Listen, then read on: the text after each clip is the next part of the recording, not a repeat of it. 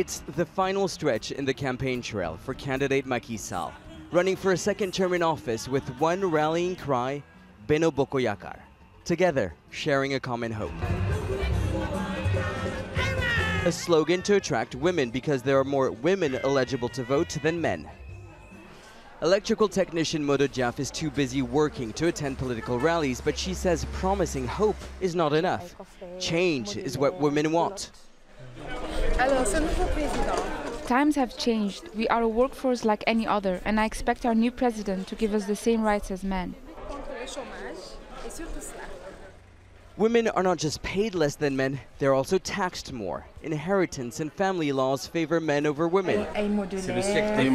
And although a law was introduced in 2010 to allow women to have a bigger role in politics, there are big gaps between the sexes. Senegal has yet to adapt a gender discrimination law. I feel frustrated because we have a parity law since 2010, and we are one of the few countries in Africa that has it, and even in the world. We have a National Assembly that is made of 43% of women, but that doesn't translate into quality participation, political participation of women. For the first time since 1993, there are no women running for the presidency, and so the male candidates are making promises to women. Political newcomer Sonko says if he's elected, he will increase maternity leave and impose tougher penalties against sexual violence. Macky Sall says he has made healthcare free for mothers and their children. He wants to include more women in his cabinet and the civil service, and is promising more jobs for young female graduates.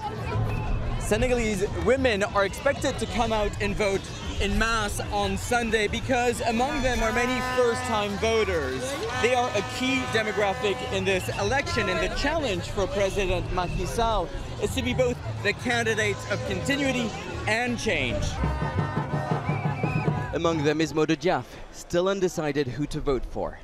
She's unfazed by political promises or slogans, but determined to make her vote count. Nicolas, Haque, Al Jazeera, Dakar.